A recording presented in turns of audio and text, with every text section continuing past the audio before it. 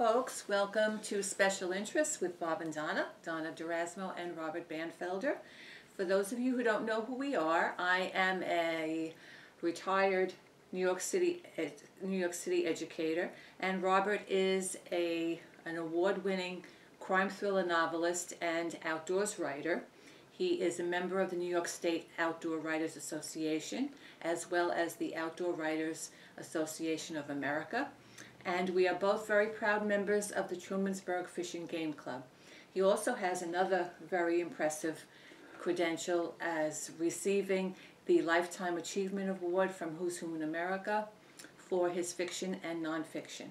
Today we're going to be discussing the New York State death penalty, a rather serious issue, always controversial, so I'm going to leave it to Bob to start off. Okay, thank you, Donna. Of the many shows that we've done, and let's go back into time before we had our own show and before, I think it was with Off the Cuff. What year did we go back to on that? Off the Cuff, do you recall? Oh, it's about 7 or 8 years ago. Okay, and then on top of that, we were given our own show, and we have another 7 years on that, which we just moved away from public access Cablevision to YouTube. So where we were covering Nassau and Suffolk County on Long Island, we're now covering the world. Okay. So, of all the, there's a reason why I mentioned these shows, a number of shows, and these were the shows that we did, they were monthly. Once in a while we would do a repeat, but for most of the times it was a new monthly show. And the point that I'm trying to posit here long-windedly is that this is the most serious show that we're doing. Mm-hmm. Okay, I titled an article that I sent around. Virtually everything that I send around gets published, but with a serious topic like this being very controversial, no one has bit yet. So I will be excerpting from this, covering important points along the way. And I title this, "The Death Penalty Debacle in the State of New York." And the subtitle is called "Clearing Away the Cobwebs for Comprehensive Understanding and Instilling Common Sense Solutions." So I not only make these statements, address these issues, these problems, but I offer solutions to common sense solutions. So, in the mid-90s, we had 3 penalty cases in Suffolk Criminal Court here in Riverhead. Donna mentioned the Trumansburg Fish and Game Club. That's where? Central New York? Okay, but we are here in New York. We reside on Long Island, Riverhead, Long Island, New York, and I just want to make that clear. So, Donna, I want you to kind of share, you know this stuff inside and out as well as I do. Do you recall? Sure you do. What were the 3 death penalty cases running concurrently, simultaneously in the mid-90s? It was mid to later 90s, I believe. It was 97, 98, something like that. Nicholson McCoy was one person on trial. Mm-hmm. It was a death penalty case. The other one was Stephen Laval. And the third one was Robert Shulman, on which Bob spent 15 months as a spectator covering that trial, taking notes, copious notes every day, and subsequently writing a novel entitled Trace Evidence, which he has available on Amazon.com. Okay, good. Robert Shulman and his brother Barry Shulman lived at 11 Glow Lane in Hicksville. Both Robert and his brother Barry were postal workers, and Robert Shulman was tried and convicted of 3 on the island here of 5 murders Robert Shulman was a serial killer. And it was the first death penalty case on Long Island in approximately a quarter of a century. We had one, and we didn't, and well, I'm getting a little ahead of myself here. So that's a thumbnail sketch here of Robert Shulman. Stephen Laval was a roofer. A construction worker. From Shirley. Excuse me? He's a construction worker. Yeah. Yeah. I'm homing in on, You're that being very specific. Okay. He was a roofer, construction worker, Donna, all encompassing. He was the killer of a 32-year-old teacher, raped and stabbed 73 times. And before we go on to the next character here, do you recall who this victim's father was? We used to be members of the Loyal Order of Moose, which was right down the street from us on Riverside Drive, and we didn't know who Cynthia Quinn was. All that we know what happened to her, and she was a teacher. But we subsequently found out that she was one of the boaters that we know from. The father was one of the boaters. The father was one of the boaters at the Loyal Order of Moose Yacht Club. Bill Sims, that was his daughter. So it hit close to home. It hit home. It was horrific when you know the victim's family. Mm-hmm. So that kind of gives you a thumbnail on this Stephen Laval. And we'll be talking about Steve Laval a bit later because Stephen Laval and that whole enchilada was the breakdown, if you will, of the death penalty. We had a death penalty and then we didn't, and this was the case that dealt with it. Move on to the third character here, Nicholson McCoy. Nicholson McCoy was an informer employee of Edwards Supermarket in Medford here on Long Island. And what he did was sodomize and murder an employee at that supermarket. Donna, you already explained that whole business with the victim's father, but why don't you tell them how I wound up in the courtroom initially?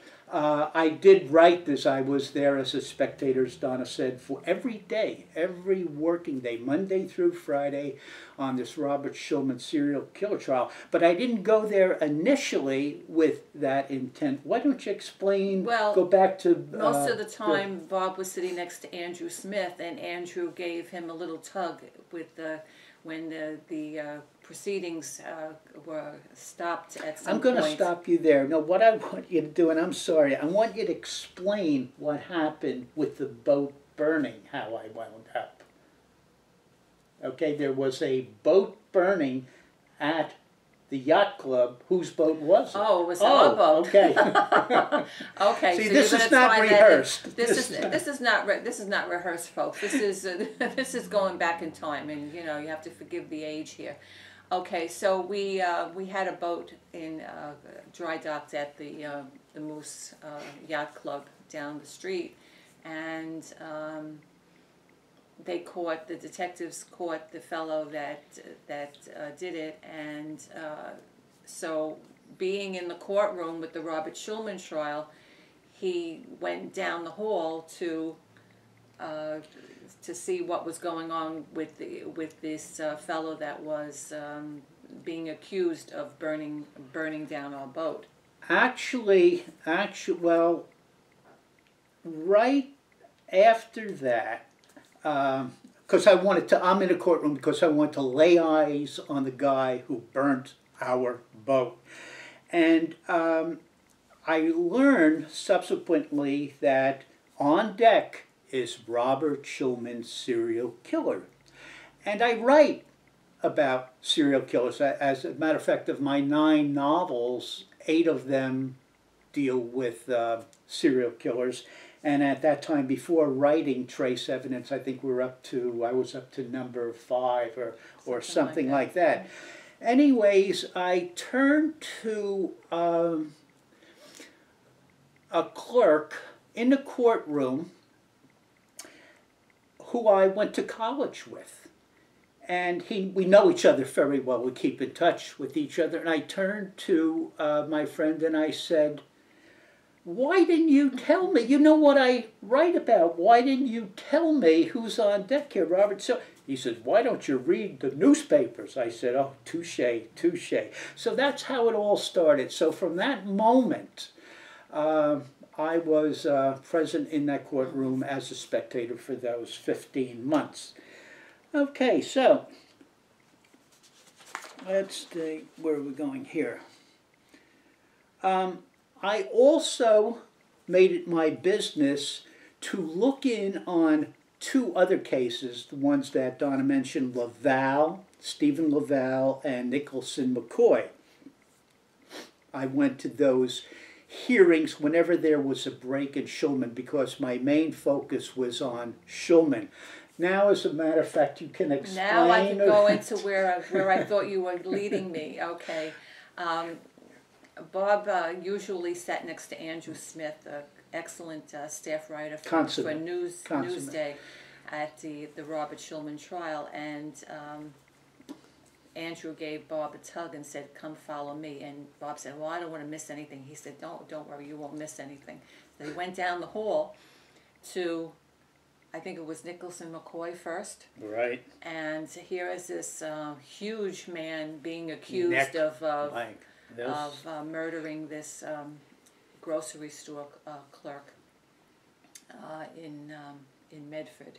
Mm-hmm. And simultaneously, was that going on at the same time with Stephen Laval? So there was another courtroom with the trial for Stephen Laval. So he had a trifecta going here. Right, where Andrew Smith had the responsibility of covering. He was actually omnipresent. He was covering all 3, but I could focus. And it was very cool being a spectator on the Robert Shulman serial killer trial because I was privy to things that the jury was not. When there was a sidebar, the jury might be called out, or for whatever reason, I could see and understand so much more than what the jury could gather. So, let's see.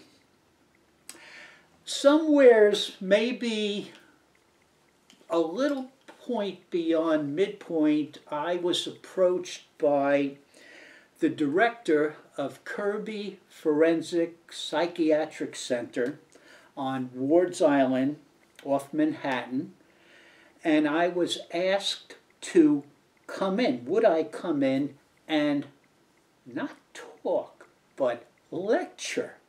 And I turned to the director and I said, "Lecture who?" And he said, "Psychiatrists and students." And I said to him, I almost laughed. I said, "You know, I learned from you guys and gals. Who am I to come in and lecture before other psychiatrists, students?" He said, "You don't understand." He said, "You've been here, let's say 12 of the 15 months, I believe it was. You've been here every day." He said, "I've been on a stand a few days." He says, "You're coming in, if you will, and lecture." I said, to share the experiences, yeah. And I said, "Can I bring Donna?" He says, "You can bring Donna, but Donna will not get the cook's tour." In other words, of the men's facility, the female facility, the labyrinth, the rubber rooms, if you will, where they crash. It was quite an experience. Yeah, And the directors testified for the prosecution because Robert Shulman was sent to Kirby at one point for evaluation. So that was the content of his. Right, that was the reason. right. That was the connection. and that facility houses a lot of bad people. A lot of bad people. So it was kind of spooky. Okay. The director's name was Dr. Bruce David.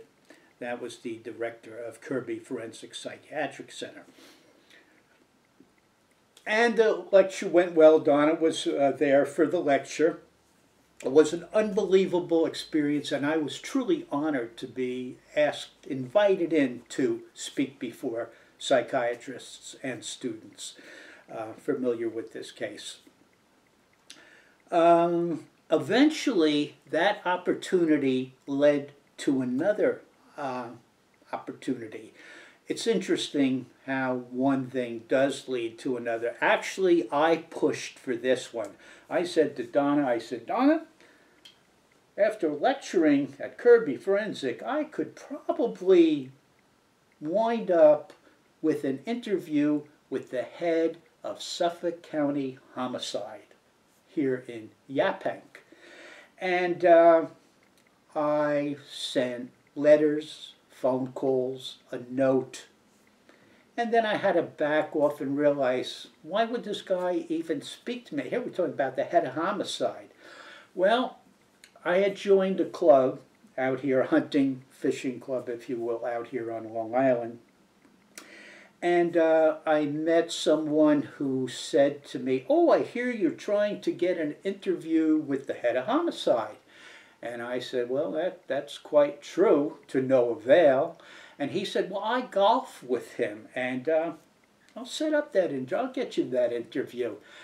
And I said, oh, thank you. And I really didn't take this seriously because been there, done that. People mean well. They try to help you out. And a lot of times something like this doesn't come to full fruition. Well, I'm sitting in my office den and I get a phone call one afternoon. And I pick up the phone and, oh, this is Detective Lieutenant John Garash. And I said, yeah. And I'm wondering who's having fun with me. It was Detective Lieutenant John Garash inviting me up for an interview. I went upstairs. Well, I had to wait for about 15 or 20 minutes, busy people. And I was escorted upstairs finally, and I walk into his office, and he does one of these. I have 10 minutes for you. And 10 minutes became well over an hour, as I recall, because he found me as interesting as I found him. And I had this legal pad in front of me, I believe 32 lines to a page, and I had like 3 pages of questions, which he answered most of them. We couldn't talk about Robert Schulman, but we could talk peripherally about the case. And that was very interesting. As a matter of fact, when I left this office, he said to me, anything I can do for you, help you down the pipe, nice. you let me know. Very, nice. Very nice gentleman. So, through that interview and the invite to Kirby Forensic Psychiatric Center, I was able to, and you'll hear me use, and if you've seen our other shows, I use this multisyllabic word endlessly, perhaps, verisimilitude. I build credibility, believability into my work. I do a tremendous amount of research. Toward the end of trial, I turned to Andrew Smith and I asked him, Andrew, should I write this as fiction or nonfiction? I was mulling this over for days on end, and without hesitation, Andrew Smith said to me, you write it as nonfiction. Really? Write it as fiction. Write it as fiction. It's a nonfiction thing that you're going to write as fiction.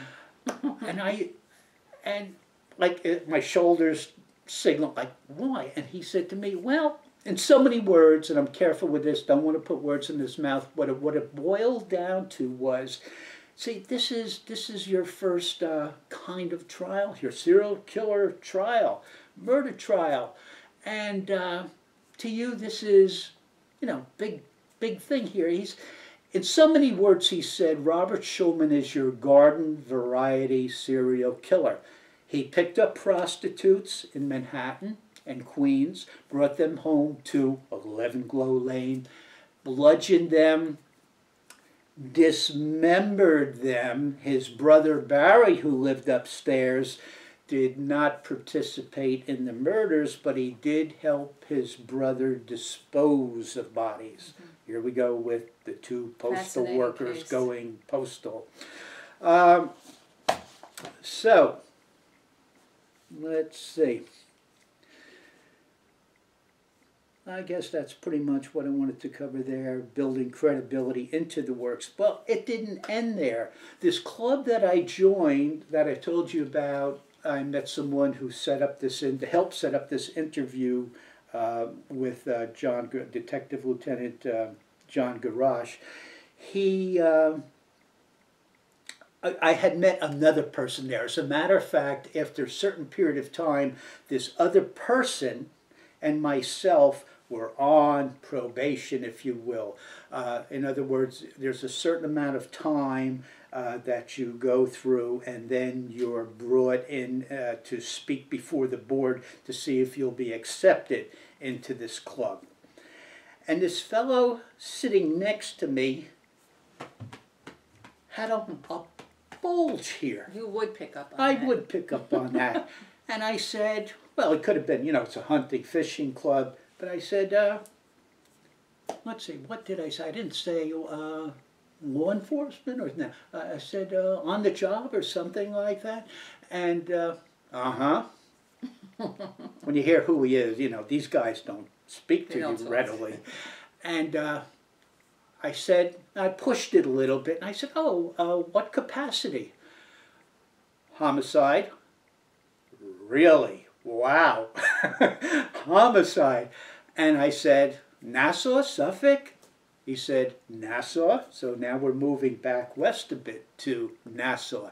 Just a hell of a nice guy. We chatted for a while, and I learned that, I don't know how it came up, we're talking about, oh, he's going to be retired soon, and he threw out a date, and the date corresponded with, well, a birth date.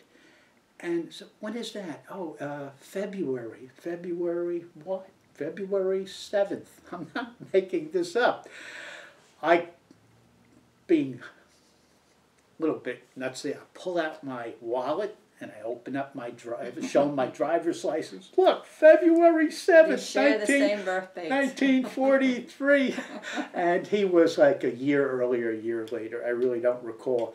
But we struck up a conversation, and again, we couldn't talk about the case that he was on.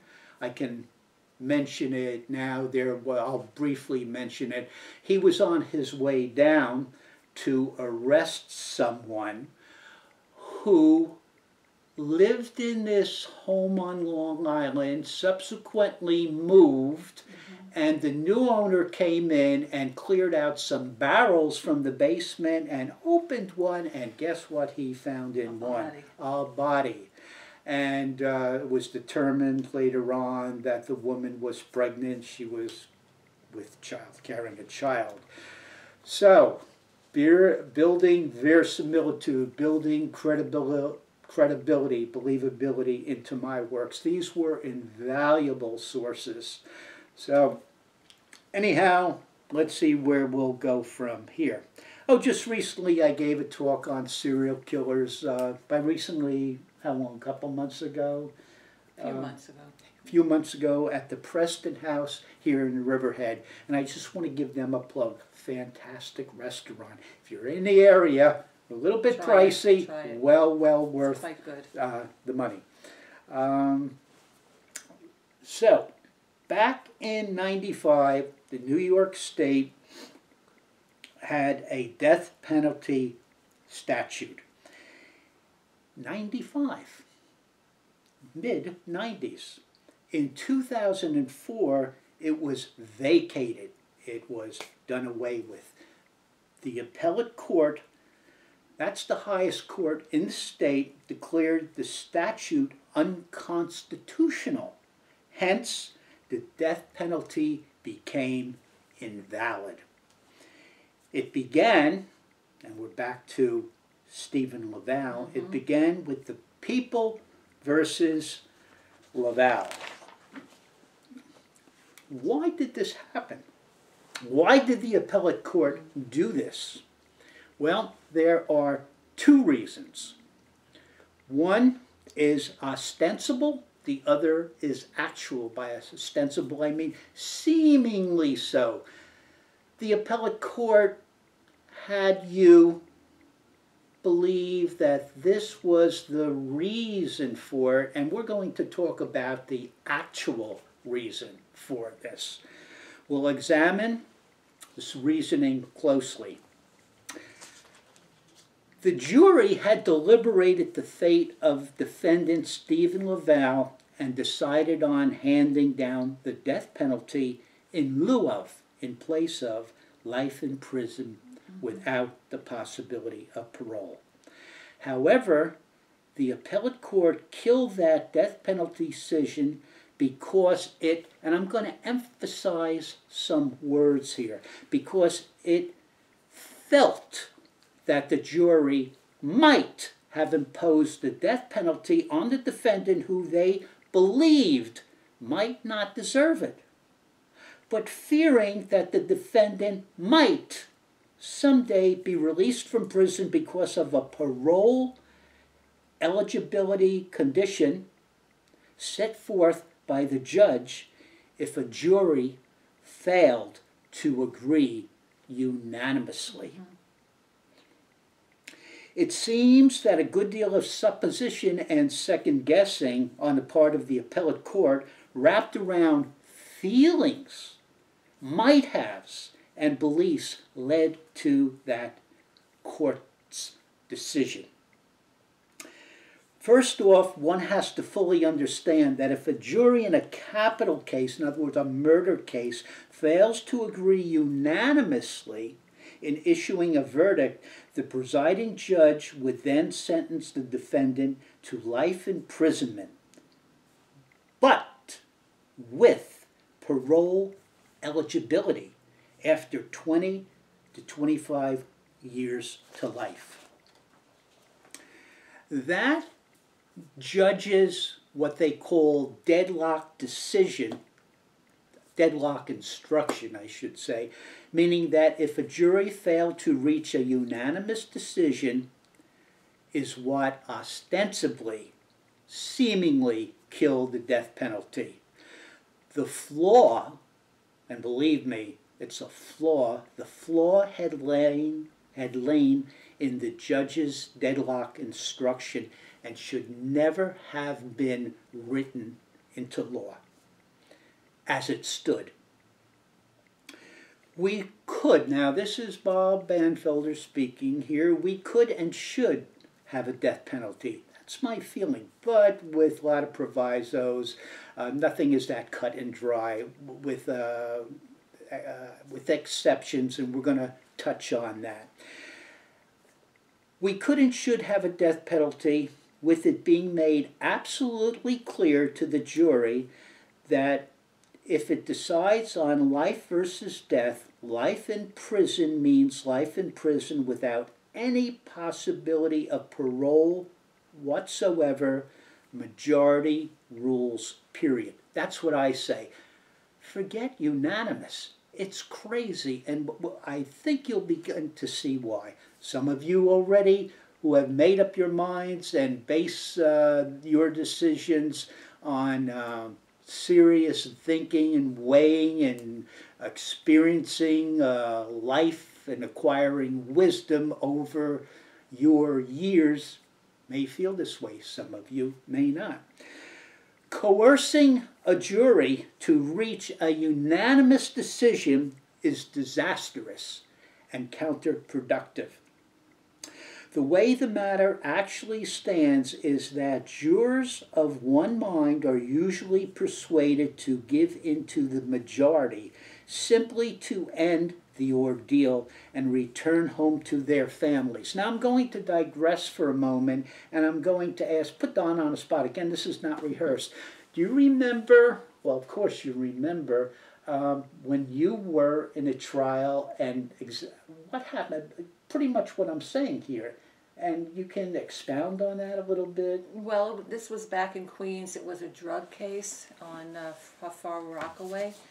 And we were sent to deliberate, and one of my fellow jurors was adamant at the fact that he didn't think that these kids really did what they did. And the issue was the time of day. It was dark. It was this. It was that. It may have been raining. So he had his doubts. So as the day progressed, it got close to quitting time, and we were all sequestered. And that was an experience in itself, which I won't get into. But the following day, I said, this really can't go on. To me, and to most of my other fellow jurors there, it was a cut and dry, except for this one guy. So being a teacher, I said, well, let's role play this, okay?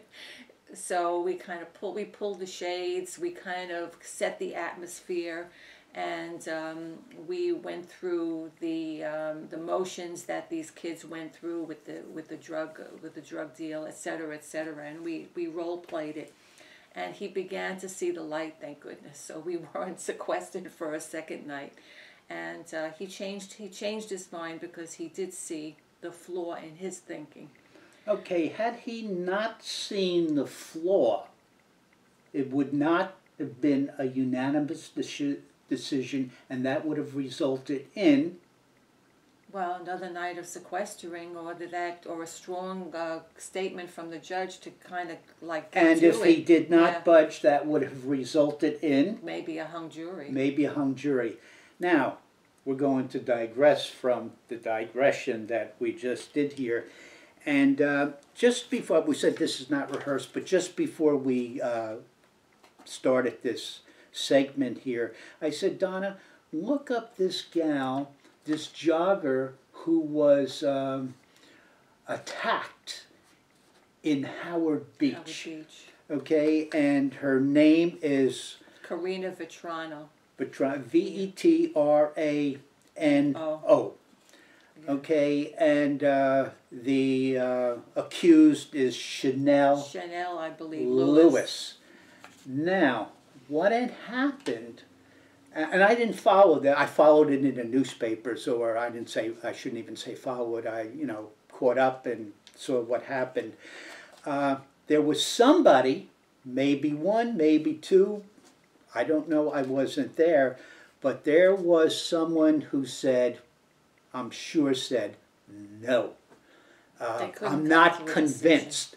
And I recall the reason for it now. This person or persons, probably a person, I'm speculating here, but what I'm about to say is the gospel here.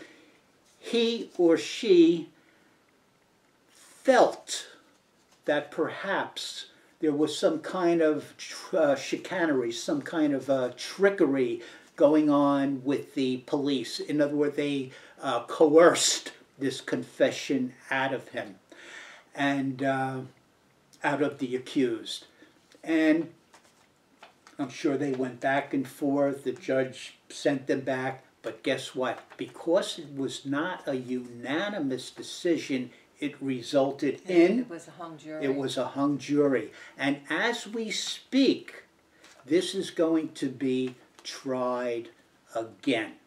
Yeah. Okay? That should have never happened. That should have never happened. If you're familiar, I won't get into the details, but this was a vicious attack. And this Karina Vetrano. Beautiful young lady. Besides the point. Terrible. Horrible. Okay, so we could and should have a death penalty, with it being made absolutely clear to the jury that if it decides on life versus death, life in prison means life in prison without any possibility of parole whatsoever. Majority rules, period. Coercing a jury to reach a unanimous decision is disastrous and counterproductive. I stated that a moment ago. The way the matter actually stands in that jurors of one mind are usually persuaded to give in to the majority. And again, why? Because I want to get home to my family. I had enough of this. 2 weeks, 3 weeks, a month. Imagine 15 months. Imagine 15 months.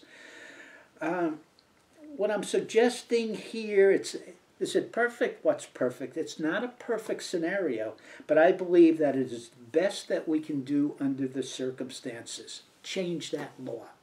Change that law.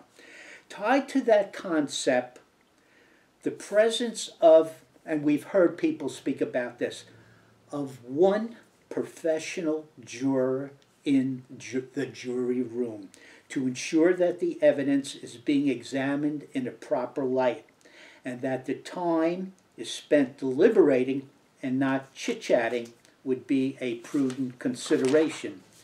That single individual, that professional juror, would serve solely as a monitor, an officer, not offering any additional input, not trying to persuade, just presenting or shedding light on something where maybe one, two, or all of them are going astray here, or most, or whatever. Now, we're going to get into why we truly do not have a death penalty, and what we can do about it. Bob Anfelder offers a solution, or two, or three.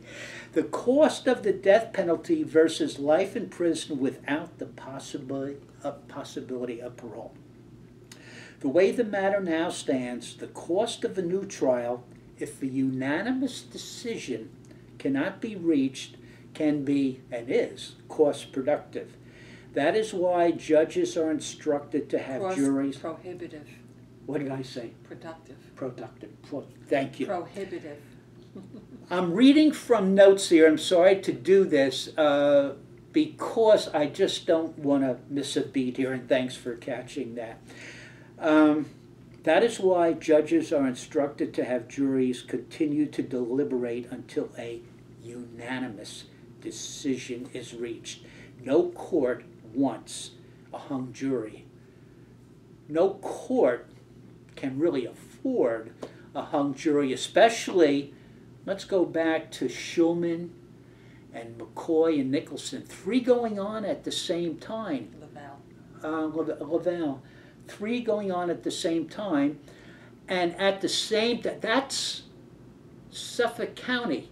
We have others, upstate New York, I believe. I believe it was another 3. So imagine, let's say we have 6 trials, hung jurors. I'm just using this as an example.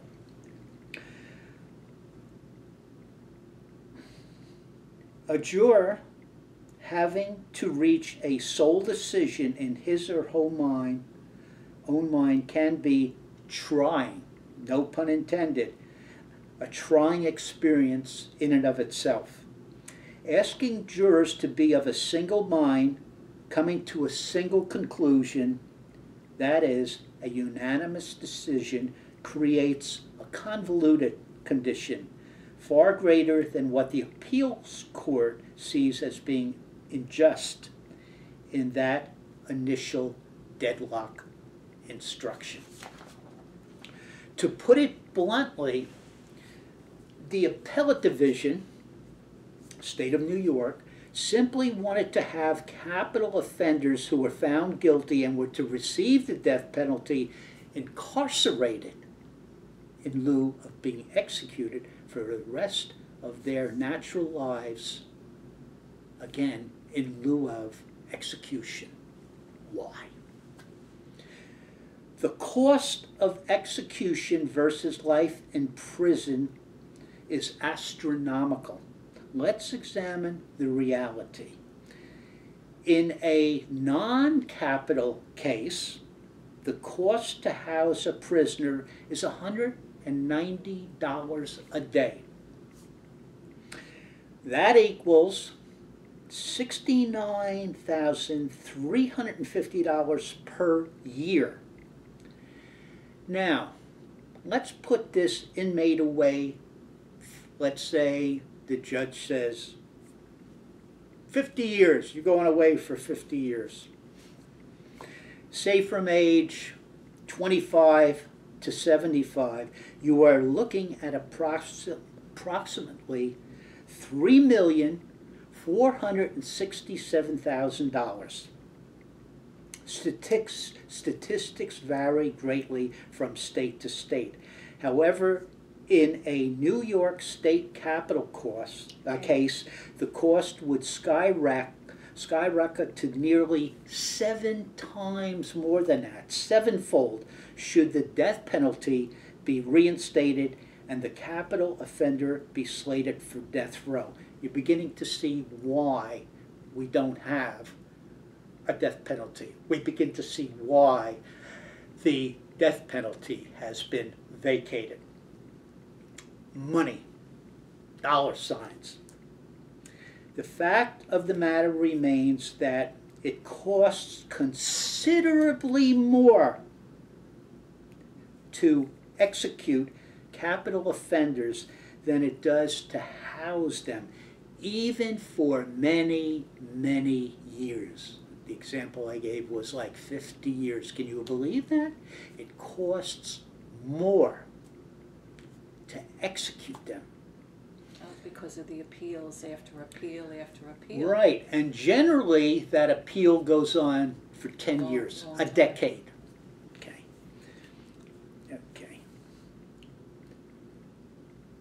Here is an excerpt listed in a report finding from the Death Penalty Information Center, acronym DPIC, Death Penalty Information Center. You're getting it from the horse's mouth. I quote from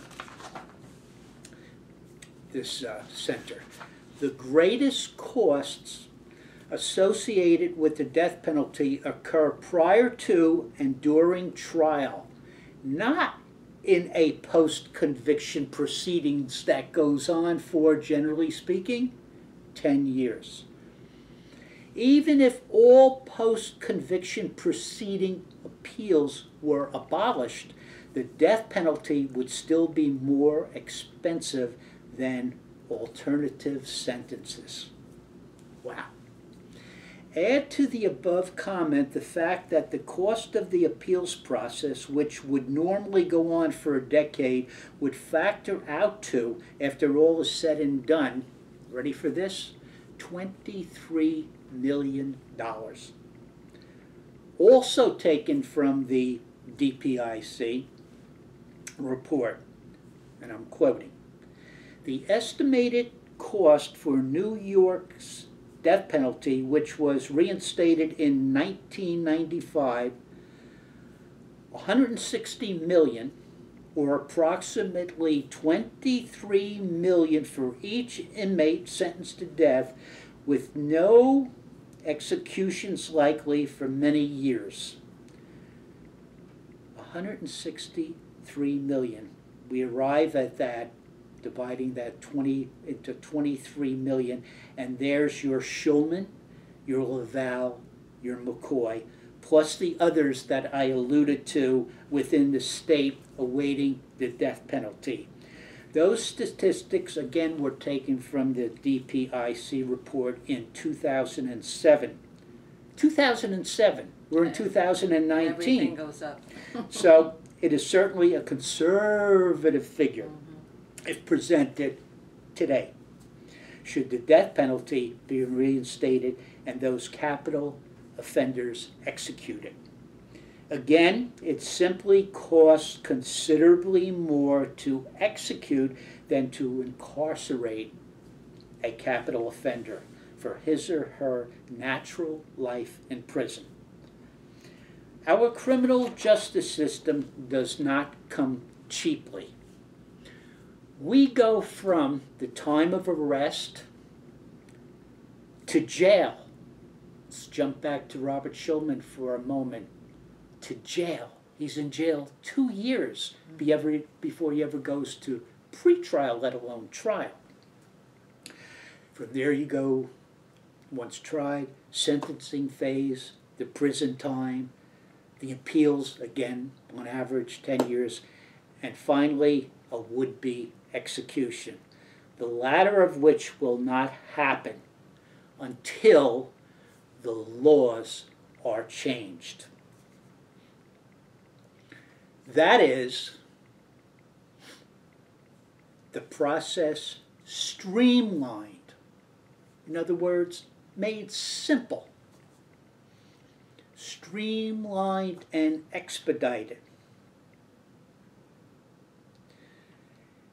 If a person is truly guilty of a vicious, premeditated capital crime, the execution process could and should be dramatically expedited. Now, I don't mean to be cute here, but I mean, what's the problem when we absolutely know, when we're positively sure? And I know some of you are way ahead of me, but I've given this a lot of thought, and I've touched base with this on attorneys in their office, in the courtroom, outside the courtroom, taking a positive position on the death penalty. When we positively know that a defendant accused of a murderous act or acts actually committed the crimes, guilty beyond any doubt whatsoever, not this beyond a reasonable doubt. And I often quip with, what is so reasonable about doubt? And Don, I'm going to have you jump in here. This happened recently. We were called for jury duty, and you, don't be like me, long-windedly, cut to the quick here. What I gave the judge in his lap. We were both called at the same time to serve, and I have no problem serving. I enjoy it, and that's a citizen's duty as far as I'm concerned, and I don't have an issue with that. But when Bob was questioned by the defense attorney, can you, without a reasonable doubt, get a conviction, and all these other questions, and Bob was hemming and hawing about what is so reasonable about doubt. So don't mean to be cute. I said that to the judge and the lawyers. The judge then read from the instruction, and because of his experiences and what he's seen with what goes on with the criminal justice system.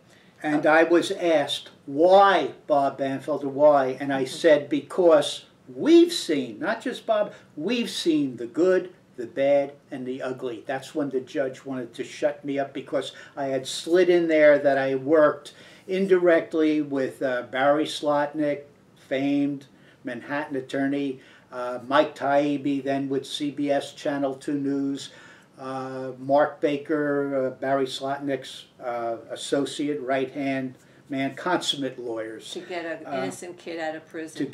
I helped get an innocent prison. So needless to say, he wasn't accepted as a juror, but I was dismissed.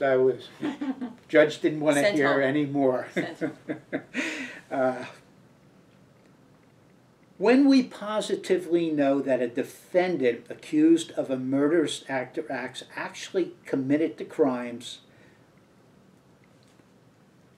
guilty beyond any doubt whatsoever, it's high time to revamp the entire capital trial and capital punishment process.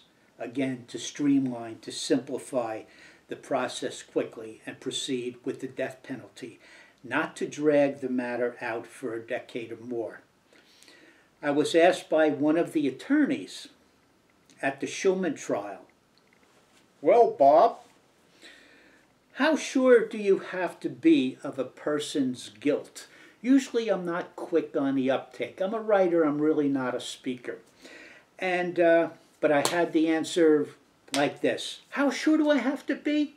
Billy Keon? Billy Keon was one of the defense attorneys on a Robert Shulman serial kill trial. Let me throw out the names here. We had Billy Keon and Paul Gianelli, consummate defense attorneys. We had the prosecution, Georgia Tashember and Trish Barasco, consummate folks. As a matter of fact, Georgia Tashember went on to become a judge. The presiding judges on a Robert Shulman serial killer, the presiding judge was Judge Pitts. His right-hand gal was Gigi Spellman, a savvy legal eagle who went on to become a judge too. These were remarkable people, and think about it, it's the first death penalty case in almost a quarter of a century, and all the players were new at this game, brand new at this game, but smart, savvy. So what was your answer? How sure do you have to be, coming back to what you were telling the people? How sure do I have? Well, why don't you tell them? He has to be Colin Ferguson sure, the shooter on the Long Island Railroad, and Jack Ruby sure. That was televised across television. That's how sure Bob Banfelder has to be. Okay, now with Jack Ruby, it wasn't a horrific, vicious, premeditated, most certainly, but a vicious attack. Okay, so I wouldn't say go after the death penalty for Jack Ruby, but for Colin Ferguson, who, well, I have my notes here, killed 14 or so. See if you can help me out here, Donna. I have the numbers. I know 19 were wounded. I think six or seven people killed. Yeah. Death penalty. I don't have a problem with it, and I'm sure because wasn't televised, of course, like Ruby, but we have scores of people as witnesses. Colin Ferguson did this, and what a circus this became. This was unbelievable what I was witnessing here.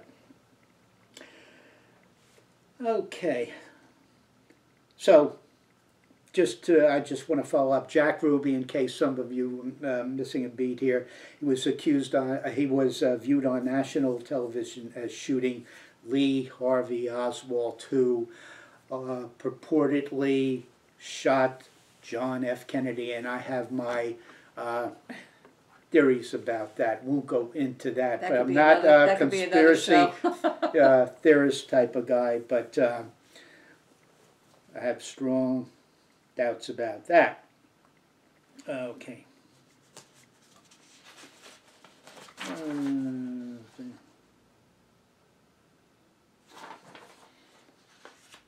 Okay, so here we go to my notes here. Killed 6 passengers and wounded 19 aboard a Long Island Railroad. Killed 6, wounded 19. Then to add insult to injury, what happens? Ferguson fires his counsel and is permitted to defend himself at taxpayer dollars, cross-examining the police who arrested him, as well as the witnesses he wounded. How insane is that? How inane is that? Inane meaning stupid, insane, you know the meaning. How inane, how insane is that? Ferguson's trial proved to be bizarre, a circus of the absurd. At the beginning of the Robert Shulman serial kill trial, I wrote an article that appeared on a South Shore paper. Do you remember? Southampton Press, Southampton Press, about audio and audio slash videotaping, simultaneous confessions obtained by police and provided at trial, would help to serve as erasing certain doubt in the mind of the jurors.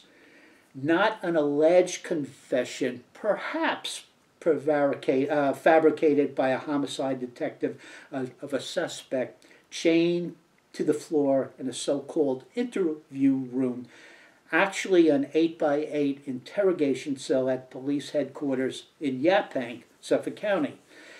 Now, the defense for Robert Shulman says that the confession was coerced. I don't know. I wasn't in that interrogation room, but if this was videotaped, audio taped, there would be no question. There would be little question, because you could, use chicanery, play tricks there too, but for the most part, not. If there is any question about doubt, reasonable or otherwise, I would opt for life in prison without the possibility of parole, period. And that means without the possibility of parole whatsoever. Not this deadlock decision, and there's this, maybe he'll get this eligibility for parole. That's crazy. That's crazy. For over 2 decades, more than 2,000 capital offenders have been exonerated and released from prison for crimes they did not commit as a result of subsequent DNA testing. 2,000. They're non-capital offenders. Non-capital. So, did I not say that? You did not say I said that. non-cap. 2,000 non-capital offenders. Mm-hmm. 2,000 non-capital. Okay, we're not talking about serial killers here or anything like that, but we're talking about a lot of people. This is why Bob Banfelder says, absolutely, positively, without a question of doubt. Without a question of doubt. Now, listen to this next line here.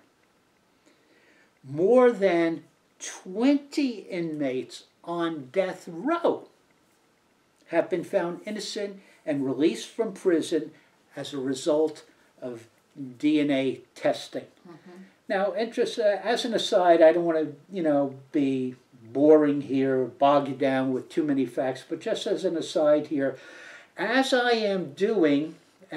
we were doing a show on my novel Trace Evidence, at the end you went over to the computer and you jumped in here. We received an email from one of the forensic scientists that testified on the Shulman trial.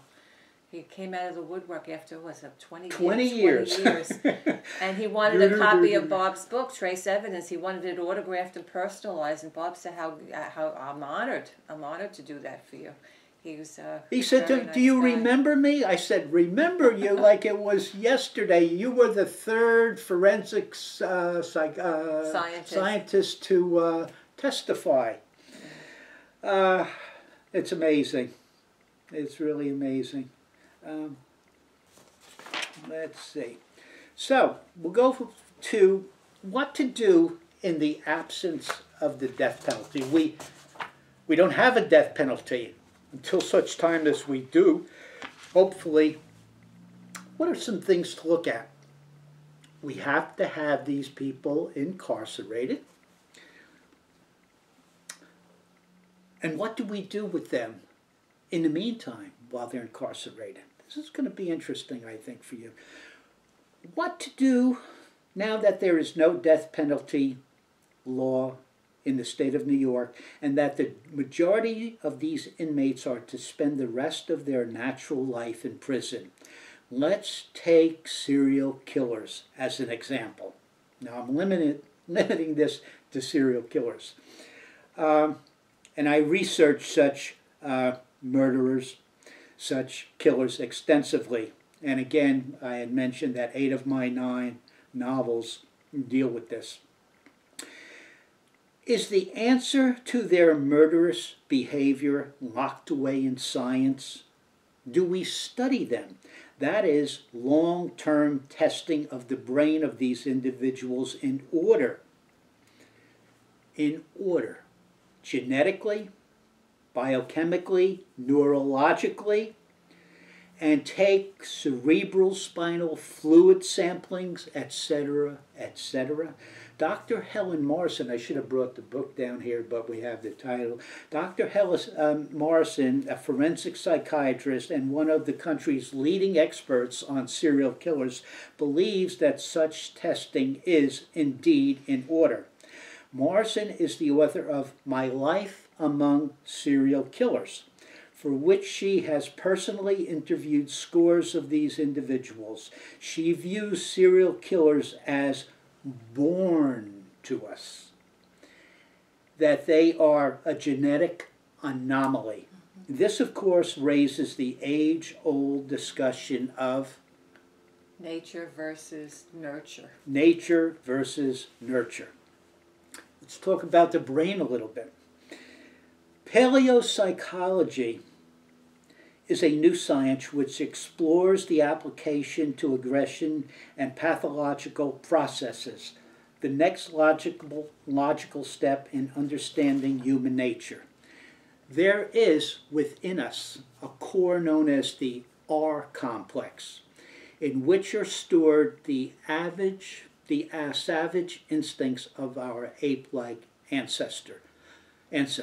Morrison believes that serial killers cannot control themselves and feel that studies are needed as it pertains to these murders. In areas such as endocrinology, now we're going to touch on, and I'll be brief here again, I don't want to bog you down with these terms, endocrinology, the pituitary gland, and hypothalamus. Just give you a brief thumbnail here. In areas such as endocrinology, it's the branch of psychology dealing with endocrines, that is, secretions distributed by the bloodstream and glands. Studies referencing the pituitary gland, a small gland in the brain. Studies of the hypothalamus, the lower part of the middle brain, which manages temperature and cardiovascular system. This is what Morrison is all about, and this is where Helen Morrison is coming from. I have a different take, won't elaborate on this, but we'll touch on this briefly. It might be interesting to note that Helen Morrison keeps John Wayne Gacy's brain in her home, in a jar. You remember who John Wayne Gacy? Was he the clown? He's the clown. He's a serial killer. Serial killer. Convicted. Dressed up as a clown. Dressed up as a clown. And if memory serves me correctly, don't have my notes on this one, but it's pretty much embedded, well embedded in my mind. When he was arrested, shortly after he was arrested, they found bodies on his property, buried in his home, buried in the basement. What are you going to get me for?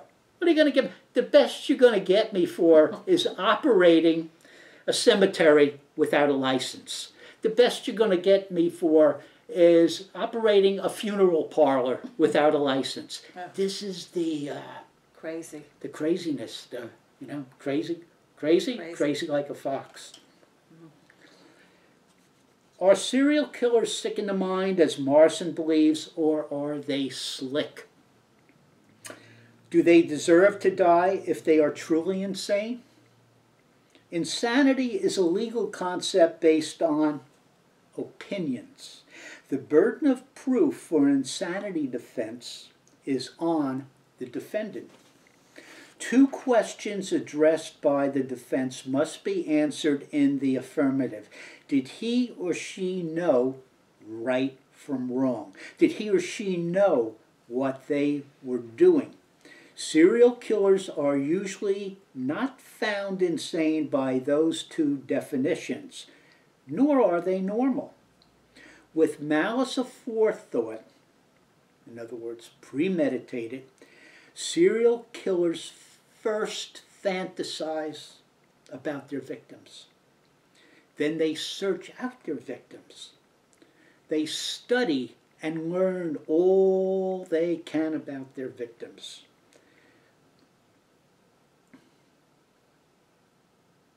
They lure and or outright snatch their victims. Could be in the evening, or as they get bolder, maybe even in broad daylight, challenging the police.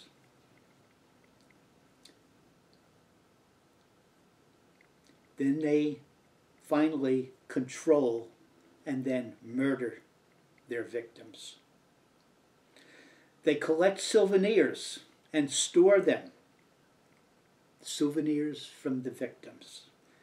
They go back to it, and that's the thrill. That's the thrill. Get off on it, if you will. They endure a cooling off period marked by depression. Ooh, but it's not the kind of depression that you may think about. Depression, remorse. No. No. Not to be made confused with any kind of remorse for their actions, but for the insatiable thirst to kill anew, to kill again and again and again.